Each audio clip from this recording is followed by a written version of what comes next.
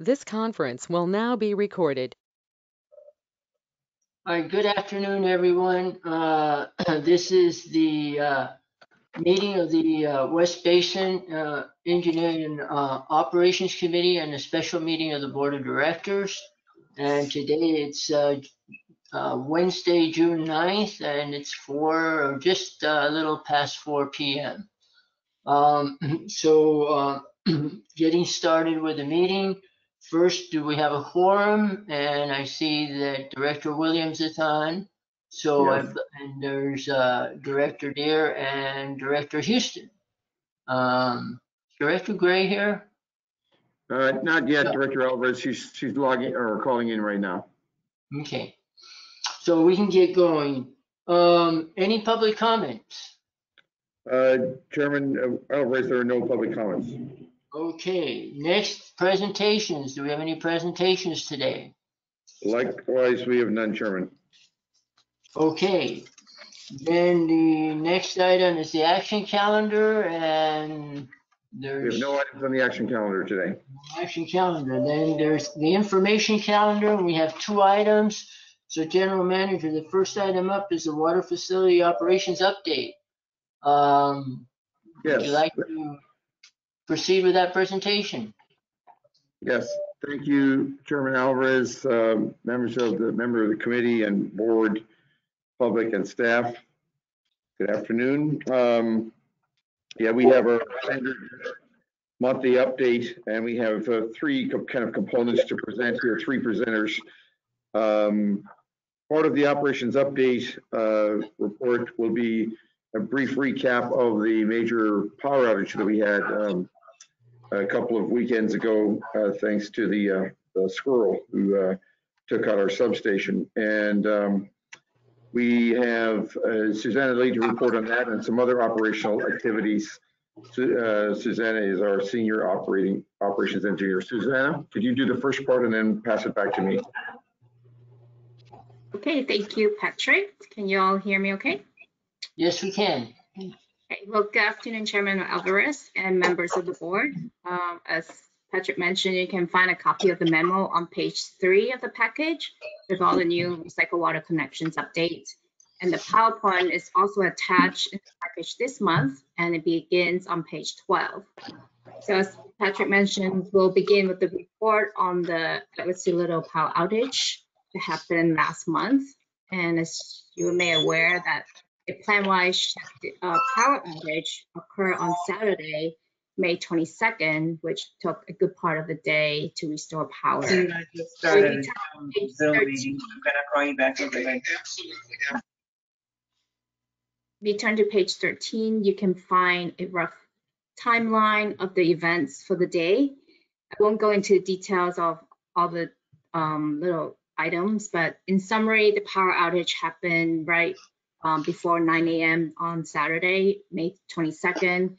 Suez and West Basin staff notify refineries and customers and stakeholders immediately.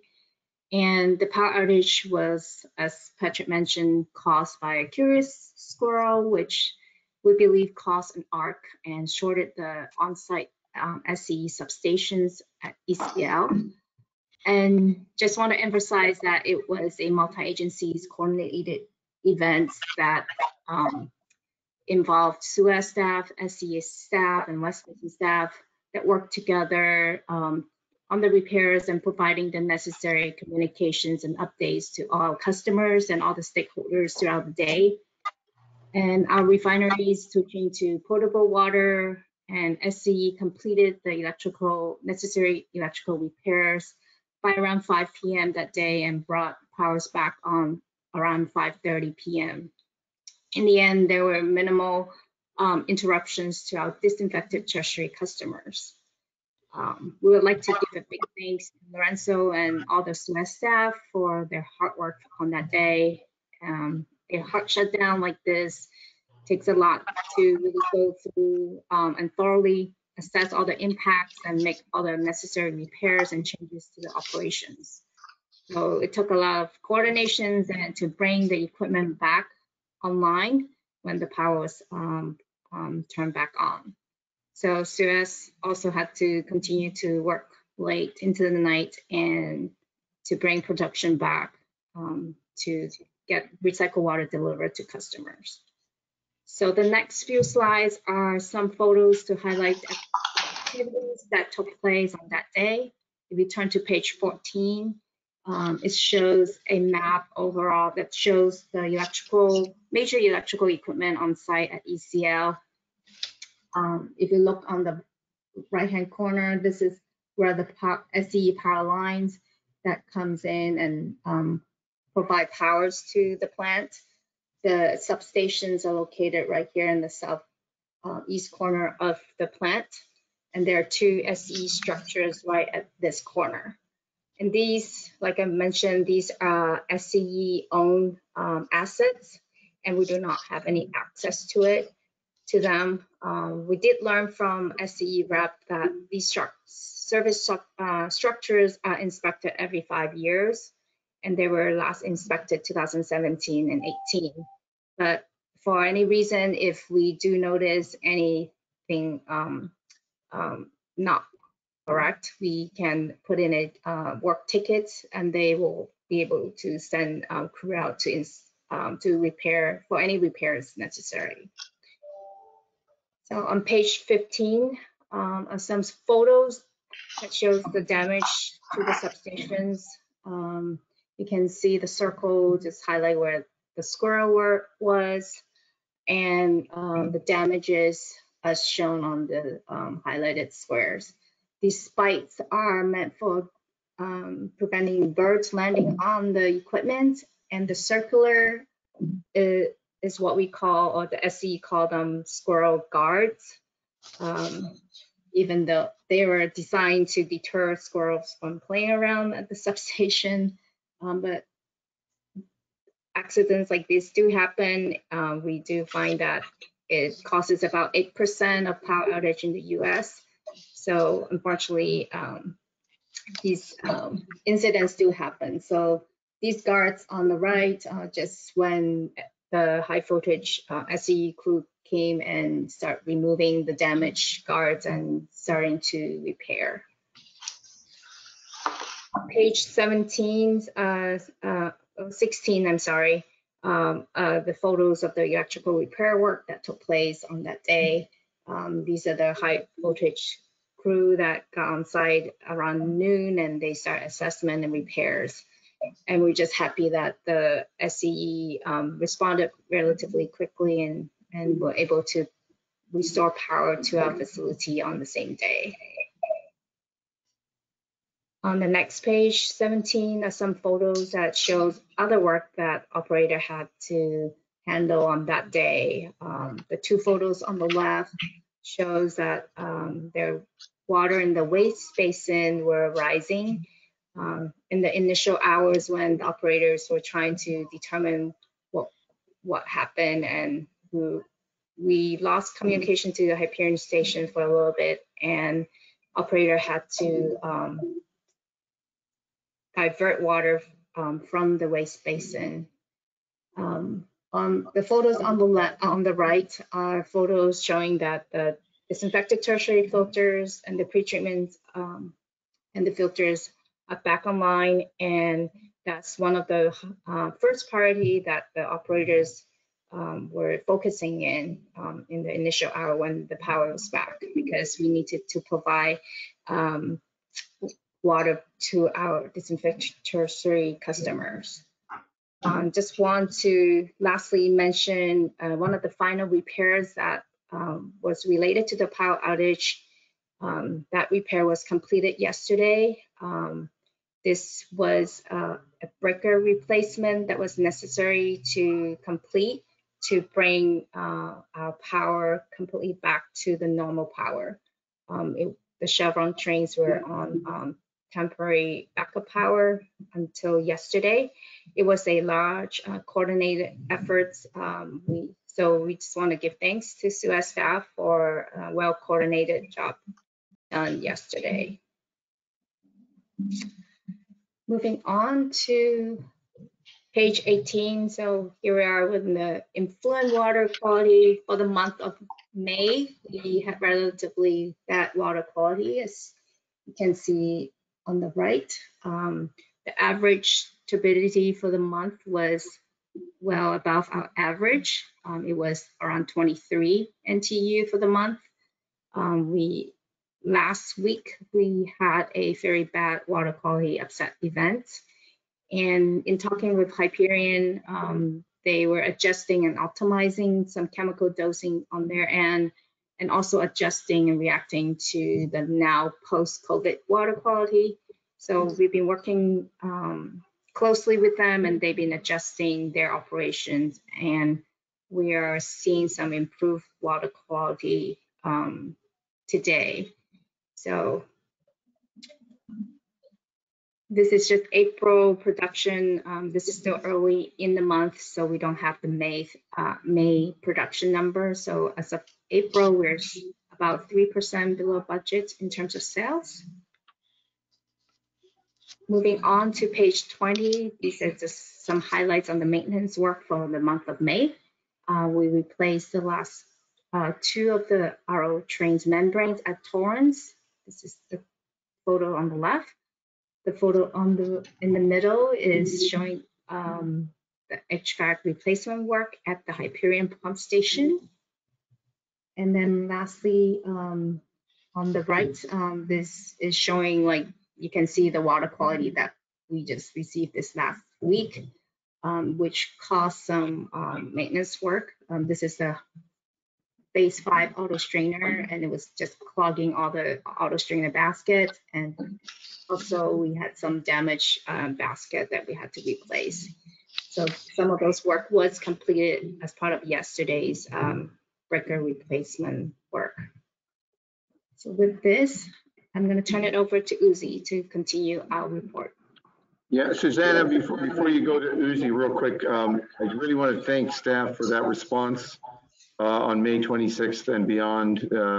Yourself and Uzi and Barkiv, who was on site, and Lorenzo and his team. It's a major deal when you lose power to the entire facility. There was no non-compliance. All of our customers were kept in water that we could keep in water or switch to potable while the repairs were being made, but it was a tremendous team effort. And kudos to all the operations. And I know Cal Water was also involved to help us out with the inspection of the distribution line. So thank you for that. Sorry, Uzi? Great. Thank you, Patrick. Thank you, Susanna. And good afternoon, directors. I'll continue our presentation here with some of our regular updates related to compliance and water quality. We present this to you each month to show the reports that go to our regulators. Last month, we went over some of those extensive reports, particularly for the barrier, so you can see that, and the amount of samples in addition to no notice of violations. If we did have anything, we would report it to the board in this format and let you know what the resolution was. Next slide, please, Susanna. This slide here, a little bit busy, maybe intentional, because sometimes that's what it feels like when you're in the midst of it in compliance and in the laboratory. But I wanted to just give a quick overview of the highlights to demonstrate the level of work that goes in when you operate treatment plants. Again, I like to always say that we're proud at West Basin, and I think sometimes we know on the inner workings what goes on, but on the outside it might look easy. People think it's a couple reports that have to be put out, but many of us are aware that there's a lot more that goes into operating these type of facilities that win many awards because of the level of effort folks put into it. When we have our permits, we covered the barrier permit last month, but we have many different permits. And I always say we have 8 extensive core permits. We have the barrier permit. We have what we call the Title 22, which is the disinfected tertiary. Those are separate permits. We also have to have the brine permits to accompany those at JMM or at the Juanita Melander, McDonald Lander facility. We also have to have a brine permit that goes out to the joint plant. We have stormwater permits. We also have to file reports when we have incidents or if we have any spills. There are also a lot of sampling that goes into that. There are literally hundreds and hundreds of samples that have to be taken. And a sample plan is not always a simple task. Those can change. The minute we sample a constituent, we can have an exceedance. That doesn't mean it's a violation, but that might trigger a number of other samples. It might require us to update those schedules. Those schedules have to be done in coordination with our own laboratory, with commercial laboratories, with our samplers, and even with third-party groups that we have, for example, at our wells. We have to employ outside help to get our well sampling done because it requires us to haul that water away in addition to taking those samples.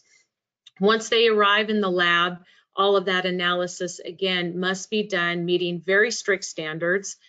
Some in the industry have probably heard about the ELAP controversies going on, some very tough standards coming down from the state on how labs have to be run. And while those standards are very commendable, it's also starting to limit the number of labs that can perform certain samples.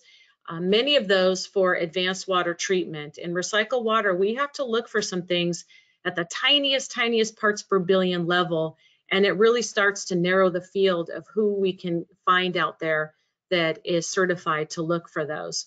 We then have to have all those approved, the quality control plans, the method validation plans. Those all have to kind of be a back and forth effort with our labs and with the regulators to make sure we can get those approved.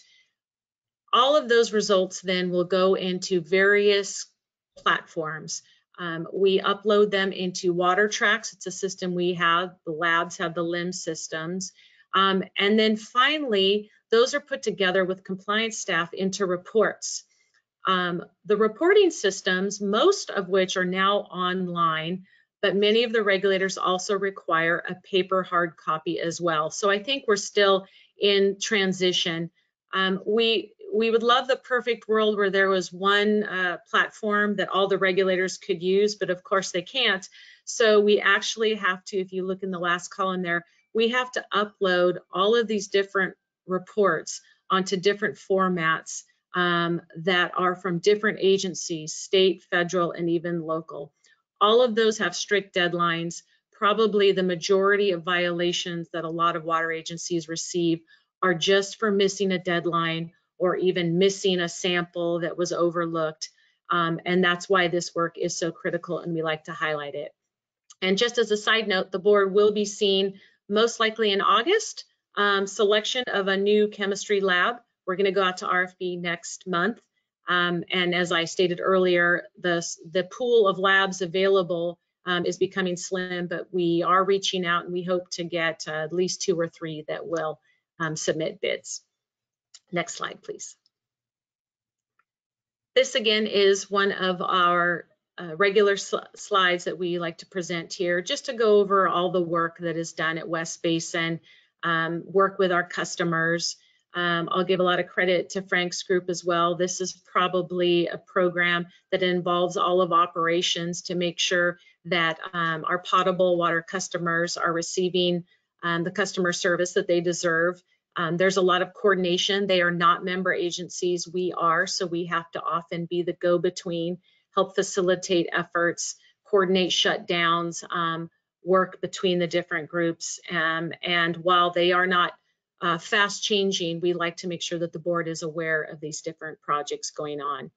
We also have the Title 22 program, and that is a courtesy program we have right now for 2 enrolled cities, Inglewood and Manhattan Beach. And each month there's usually a little activity related to making sure that their groundwater wells are monitored and have the correct schedule. Brewer, as we noted before, has been down for some repairs. So you can see the production last month was a bit lower, and we're working on those repairs currently now. Next slide, please. I think will involve Frank, if you would like to take over here, please. Thank you very much. Thank you, Uzi. Good afternoon, directors. If you can please refer to page 24 of your board packet. So this slide is just our monthly summary of the recycled water distribution system activities that are implemented by California Water Service Company which entail our air vacuum valve inspections, leak repairs, water samples, including valves exercised. In addition, underground service alerts that Cal Water responds to. I do want to mention that in the month of May, we did have one leak on a 2-inch service line at Valley and 2nd Street in Manhattan Beach that serves the Valley Greenbelt. It was a very minor leak. It was repaired on May 4th.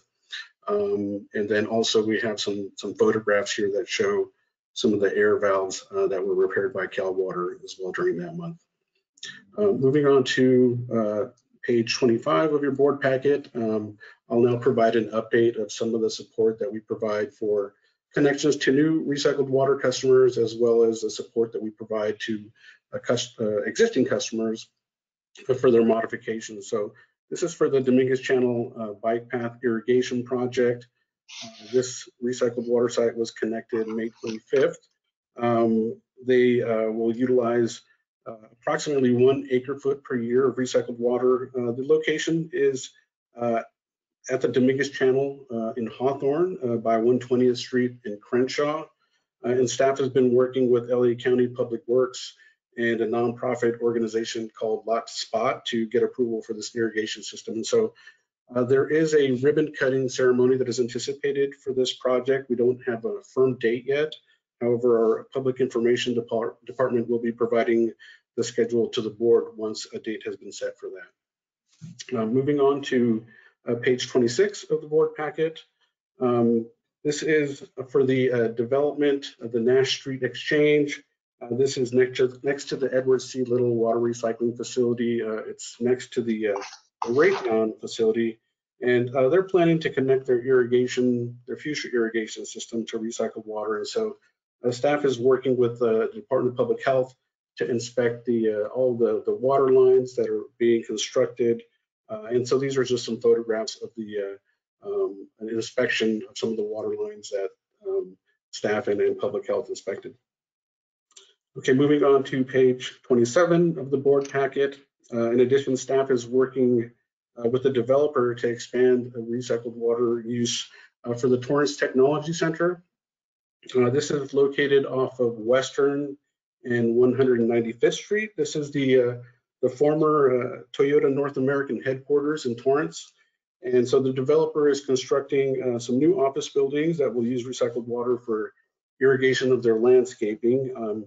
In addition, the developer is going to construct two new recycled water service from our recycled water distribution system. So they will be implementing the construction, and staff have been working with them on an agreement to ensure the new services are constructed per West Basin standards. And so we anticipate that this irrigation system will be connected in December of this year.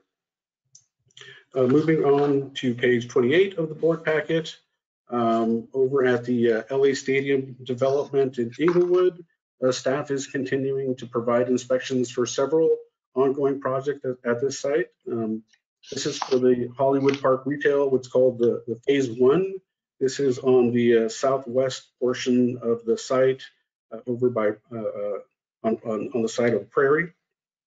And so these photos show some of the inspections that were recently conducted for the irrigation system, again along with the Department of Public Health. And this specific site is anticipated to be connected in April of next year. And then moving on to the next slide. This is on page 30 of the board packet. This is an existing recycled water customer. This is the Inglewood Park Cemetery. This site, again, has been connected for some time to recycled water. They use recycled water for irrigation, but they also have some fire hydrants that are connected to the recycled water system. And so this is just an additional fire hydrant that the cemetery wanted to include at the site. And so staff worked with the Department of Public Health as well to get approval for this new fire hydrant, and that was implemented on May 20th. Moving on to the next slide is page 30 of your board packet. Additionally, staff have been working at the Manhattan Village Shopping Center at Manhattan Beach. We've been providing updates to the board of this project as well. These are some backflow devices that were installed to several of the water services that provide. These are for the buildings on the south side of the shopping center.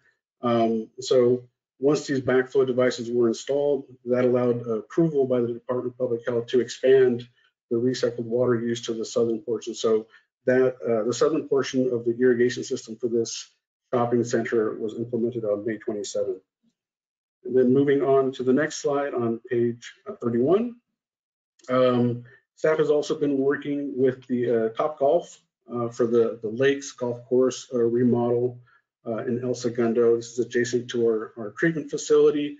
And so staff has been working again also with the Department of Public Health to conduct all the site inspections and get approval for this new irrigation system will be connected toward the end of the year. So that concludes our report, and we'd be happy to answer any questions. Any questions from the board?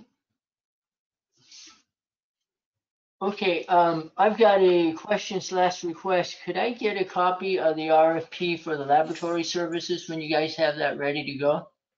Yes, we'll send that over to you Okay. and the whole board. That's it. If no one else has questions, then we can move on to the next item. And Thank you. Thank you, Chairman. I'll raise, our second information calendar item today is the capital improvement program update. We have, we're not going to report, of course, on all of the projects, but we're going to highlight a couple of them. And Wendell Johnson, our manager of engineering, is going to do some introductory remarks. And then we're going to have Kevin Cullen, our engineer 2, and Joel Blair do a couple of PowerPoint presentations. Wendell?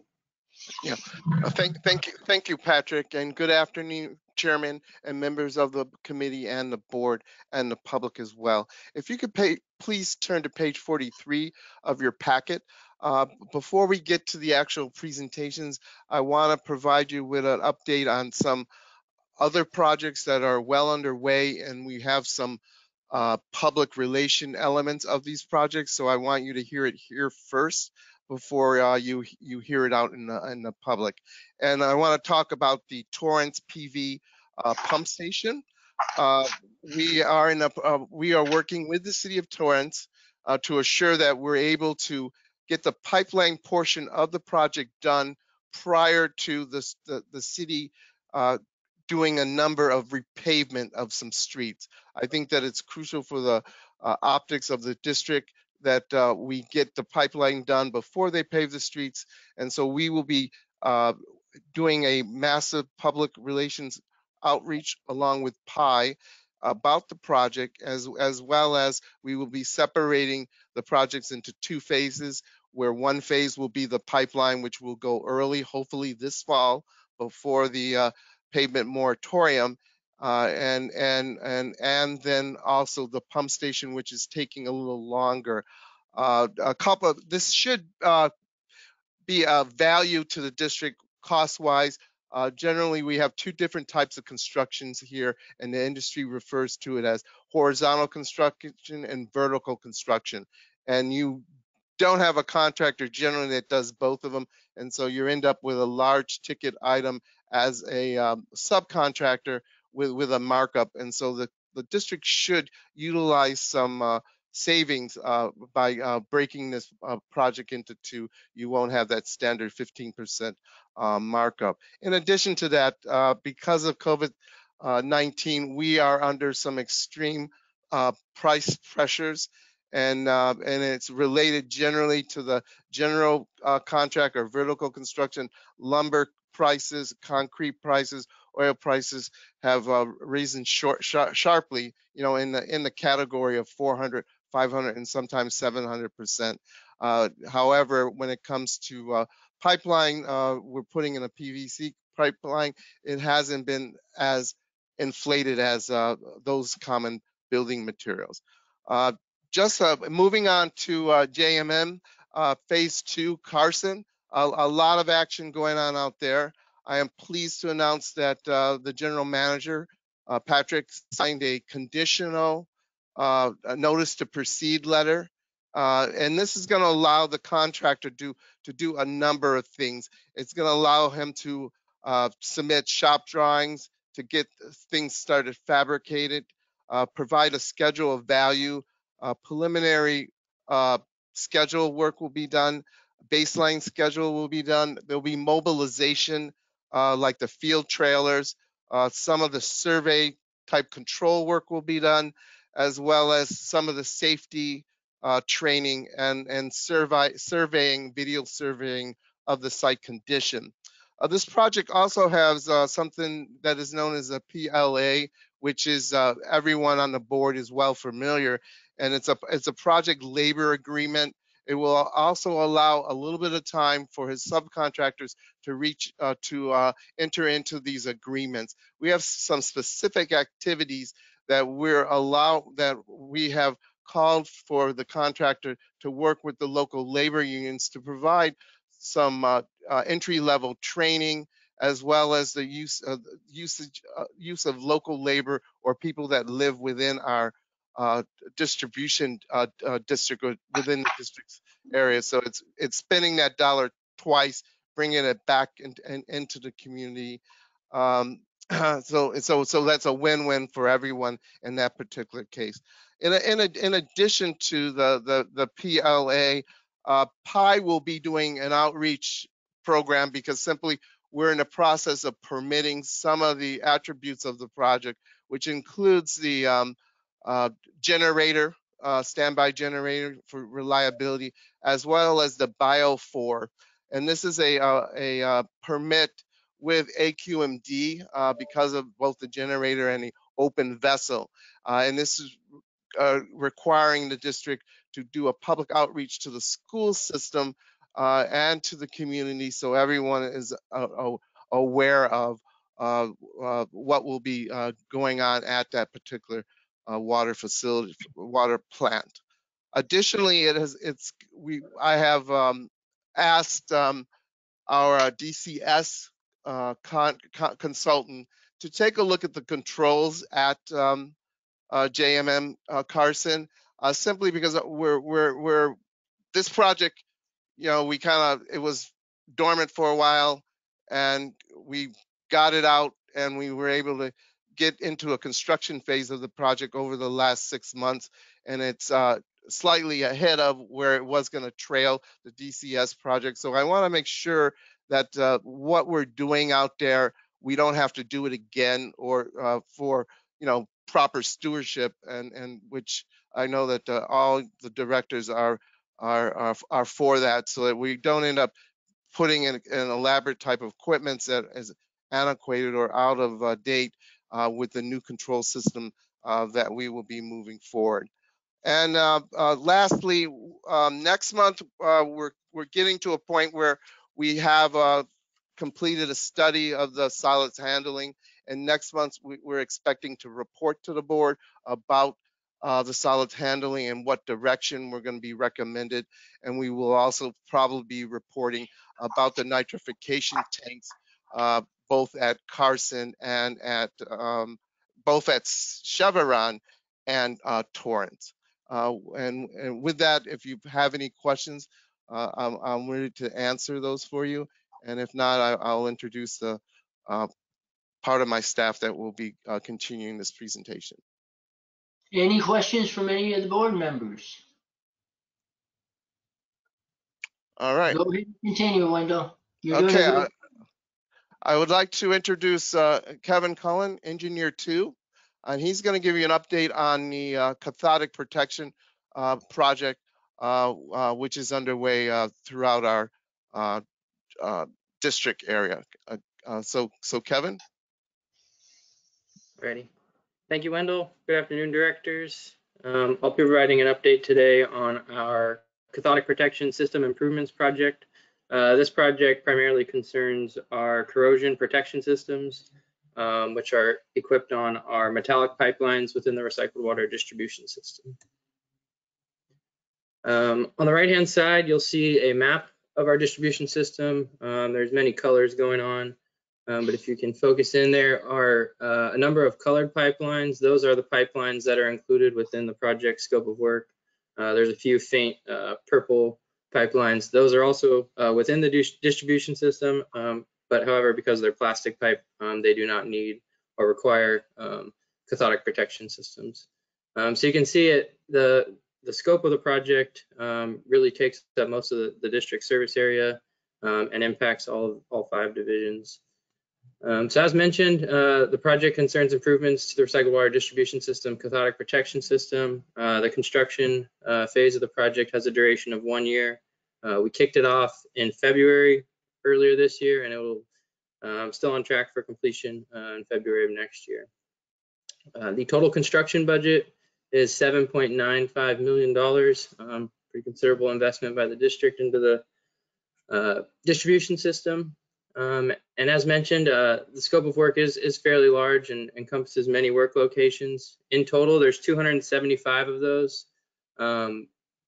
Work will take place at both existing cathodic protection systems. We'll be improving those and replacing anodes that have reached the end of their useful life, as well as 132 new test stations for additional protection against corrosion. The total anode replacements, there's 252 vertical anode beds that will be installed, as well as 81 discontinuous joint repairs. We do need to repair some of the joints to provide continuity, electrical continuity across the metallic pipelines. These CP systems induce a small charge, and that charge is what actually protects against corrosion. So electrical continuity is key there. And then in total, just a neat fact, over 1,600 anodes are planned to be installed. The district uses magnesium anodes for our cathodic protection systems. They come in a 48-pound sack, so a grand total of 38 tons of magnesium included as part of this project. On the left-hand side here is just a neat graphic to help show what cathodic protection looks like. Usually there's 2 types of cathodic protection systems.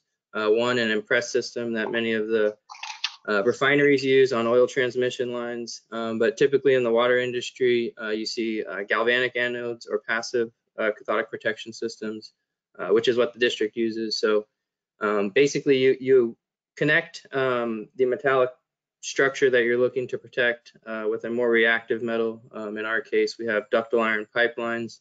So we connect our pipelines to magnesium.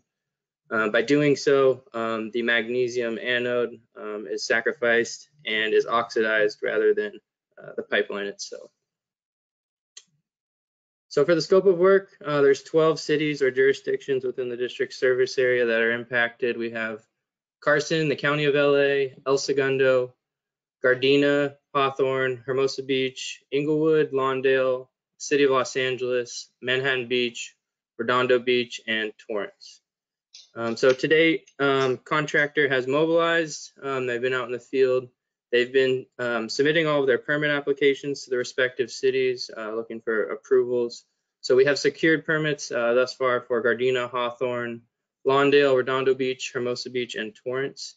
The contractor has also submitted on all of the construction materials that have been approved, as well as has started some of the discontinuous joint repairs. So thus far, all the work has taken place in Hawthorne. That's where the contractor chose to start their work. And actually to date, we've completed 7 discontinuous joint repairs and about 10 of the anode installations. And looking forward, we'll look to secure the remaining permits. Most of the cities have provided comments on our permit packages, mainly to deal with traffic control and mitigate any impacts to the public. So the ones we're looking to receive approval from still are the County of LA, City of LA, Carson, Inglewood, El Segundo, and Manhattan Beach. And once we get those approvals, we'll just continue to install the anodes. There's many locations for work to be done at, continue the discontinuous joint repairs.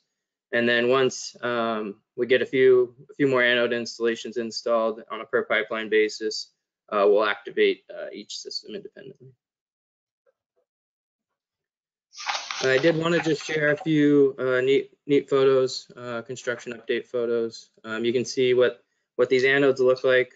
Typically, there are anywhere from 4 to 8 anodes installed at one CP test station based on the level of protection required. So you can see they come in basically a burlap sack with a filled engineered material. They are typically installed in a vertical shaft. So we use a drill rig to auger out a shaft to install the anodes. Helps keep the footprint of the installation low. And then on the right-hand side, might seem a little strange here. He's actually watering the anodes as they go in. It helps to activate them and help put out that small current that they induce on the pipeline. We'll start on the left-hand side here. You can see that the contractor is actually installing some anodes beneath the sidewalk. This is out in, again, Hawthorne on 120th Street near the airport. Specifically in this location, we actually encountered a unique underground utility. Beneath the street here is actually the boring tunnel, Elon Musk's boring tunnel. So unfortunately, we were not able to do vertical installations. However, we worked with the city and the contractor, and at no cost to the district, we were able to install anodes at just these specific locations. I believe there's 6 of them horizontally beneath the sidewalk, and you can see just a temporary repair when the day's wrapped up. The site's left in safe condition. This is just temporary asphalt, and the sidewalk will be replaced, I believe, next week from joint to joint with a brand new sidewalk. And with that, I'd like to just pause here and see if there are any questions before I pass it off to Mr. Joel Blair. Any questions? There are none, so keep going. Thanks, Kevin. Good afternoon, Chair Alvarez, President Williams, and directors. This will be a construction update on filter number 2 of the Title 22 filter system at the Edward C. Little Water Recycling Facility. For some background on this filter system, please turn to page 50 of your agenda packet. On page 50, we can see an aerial photo of the Ed C. Little facility with the Title 22 filter system highlighted here in the middle. In the middle of the page, the very middle, we can see filters 1 through 6, very small font, I apologize, built in 1995 during phase 1. And below that, we have filters 7 through 10. Those were added in 1997 during phase 2 expansion.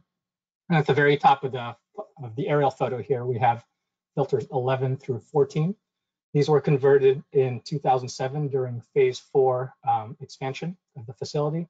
Before 2007, these were part of the barrier water system, but now they are part of the Title 22 filter system.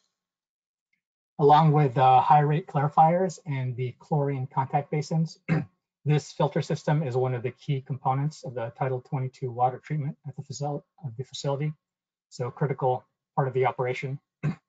They're relatively simple gravity filters. They're 22 by 22 concrete structures above ground. They're filled with about 4 feet each of anthracite coal. The water flows from the top down to filter. The more complicated aspect of these filters is that beneath the anthracite, beneath the filtration media, we have a backwash system. And the backwash system bubbles air through the basin. This is during backwash to clean each filter. This underdrain system is the main reason for the rehab work that we are doing today. On the right-hand side of this photo, still previous page, please, thanks. On the right-hand side of this photo, we can see the status of the rehab for each of these filters, select filters. At the bottom, we can see that filters 8 and 9 were repaired in 2019. They were repaired for media loss. Basically, we were losing anthracite to the drains and the backwash system. Filter 2 above it, that's the subject of today's update. That's what we're working on today. We also have media loss in filter number 2. And filters 11 and 13 at the top here, those are also offline, and those are offline mainly for a failed air scour manifold. That means the air distribution system for cleaning, backwashing these filters is currently failed and needs to be repaired. If you could please turn to page 51, we'll look at the current work on filter 2. So on the left here, we have another view of these filters. You can see number 6 here. That's in regular operation mode. You can see it full of water. Number 2 is the one that's offline in the top right corner. You can see that it's empty and offline. The middle photo here is looking straight down from the top into filter 2 after most of the media bed has been removed. The anthracite coal has been removed. We can see these straight structures. We call these under drain laterals. They're part of the under drain cleaning system. They're basically channels to push air throughout the whole bottom of the filter to backwash the media. On the right here, we can see a perspective view of these laterals. They're trapezoidal in shape. They're hollow. They carry air inside them. They have a screen on the side. The screen is slotted to allow air to come out of them, but it's not supposed to allow the anthracite coal to go inside the under drain laterals. And on the very right bottom, we can see where the air comes into these laterals. And on page 52 of the packet, we can see some of the work that we're doing on filter 2 under drain laterals. On the photo on the left, actually both photos, we can see that the slotted screen system has been removed for cleaning and for reseeding. And also we are drilling the ends of these laterals. You can see on the photo on the right that the media has infiltrated the channels, infiltrated the laterals. And so we're adding these ports on the end so that for future maintenance activities, we can just blow out the media that's gone inside if it happens again via these ports. And moving on to page 53. So on page 53, this is the end product after the contractor has repaired the under drains. We have this new port on the end that can be opened up to let any media come out. And on the right, we have a photo of the 21 laterals on a truck bed ready to be installed back into filter number 2. These under drains today are actually being installed today. And we expect to test them as early as this Friday and to complete this project by the end of the month. That's it. Thank you for your attention. Kevin and I would be happy to take any questions. Any questions? I don't think we have any questions. Great job. Thank you very much. Okay, moving on. Is that it for the Yes, information calendar? that's correct, Chairman. That's it for the information calendar. Okay, so we have a closed session item, and on the closed session, we dial in. It's via the phone. Yeah, and you should have the number. If you don't, we'll text it over to you. But if you could log off of this meeting, and as soon as we're done with closed session, we can log back in for a report out after closed session. Okay, thank you. You're welcome. Does everybody have, the directors have the call-in number? I have it. Does everybody else have it? Yeah, I think you got it. Okay, I'll get the call started.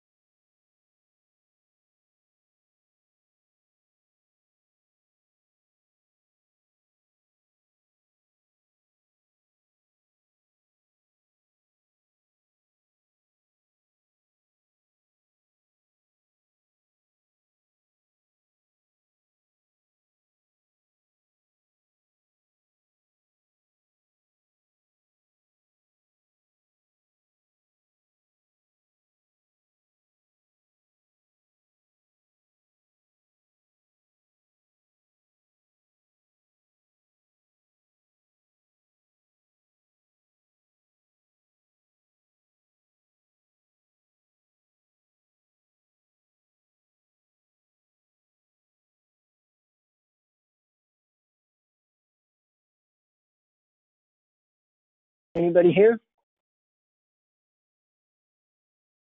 Okay.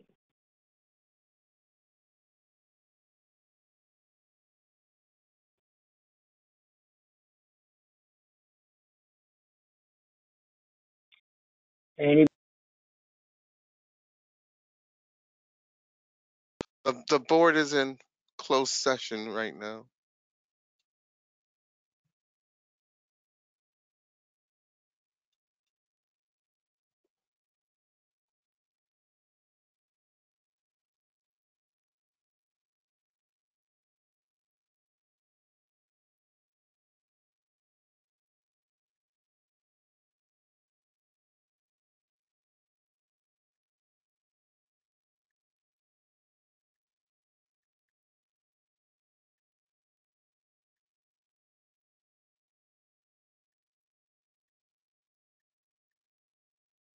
Hello? Anybody here? Not yet. Okay. Who is I? Don Deere. Hey, Don. It's you and Hi. me. The Harold's world's on. in good hands. When the rest of them join, then it goes to hell in a breadbasket. Hi, Director Deere and Director Alvarez. The call-in number, it's the separate call-in number that was sent. This is still the same go-to meeting for the Engineering and Operations Committee. I will resend it to you in just a second. It'll be at the top of your inbox in the next minute. Okay, thank you.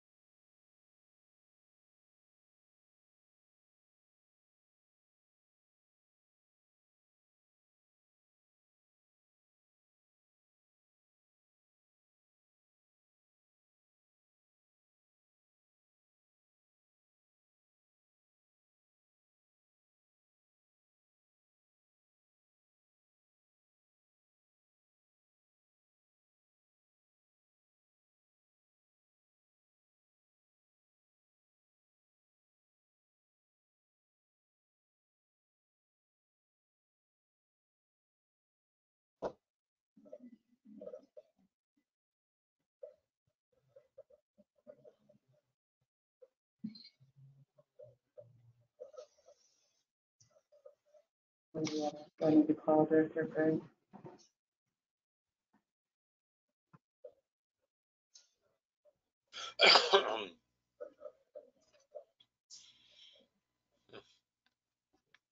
I'm back. All right, we're waiting for Director Houston and Director Gray, I think. That's correct.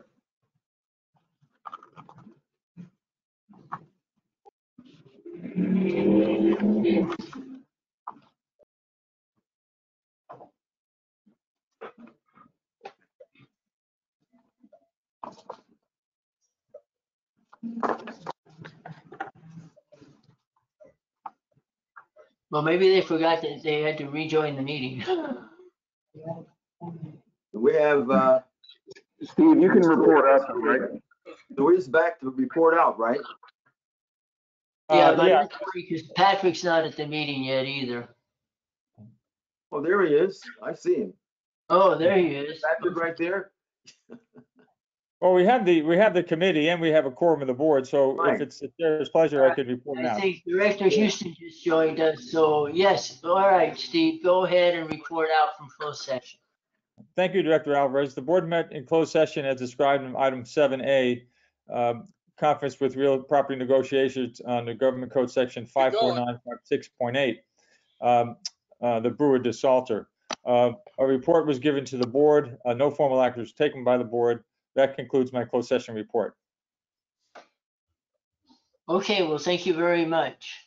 Having finished closed session, the next item up is director comments and future agenda items. So we'll start with you, Director Williams. Do you have any director's comments or items for future agenda that you would like to discuss at this time? No, thank you. I just look forward to tomorrow's meeting. Can we report out here?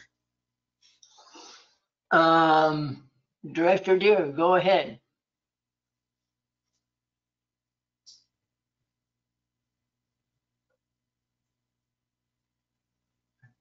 Director Deere, we were on director's comments if you have any. Can you hear us? I think he lost. I think we lost Director Deere. Do you have any comments? Director's comments? Chairman Desi, I've got to go to another meeting, so I'm going to leave now. Okay. Okay? All right. Well, thank you very much. Can you do without me? No, but we'll try. All right, Director Houston, do you have any comments? No, I have no comments. Thank you very much. Good meeting, Director Alvarez. Thank you. And Director Gray hasn't joined us yet. All right.